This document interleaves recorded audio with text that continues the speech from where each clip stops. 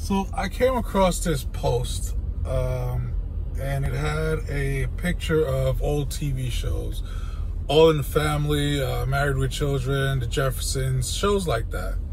And the caption read that this is the reason my generation isn't easily offended.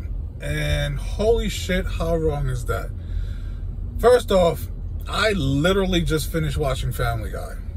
Okay, let's talk about offensive TV shows. I just finished watching Family Guy.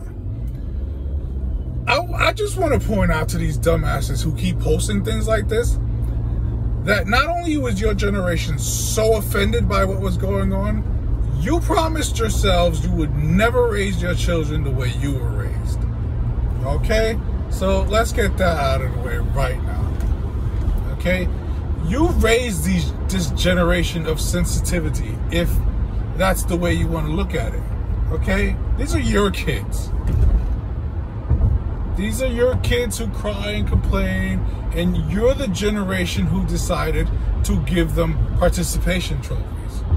So don't complain about the generation that you raised, because you raised them. So it's your fault. The only sensitive one here was the one who goes, no, my kid is the greatest thing on the face of the earth.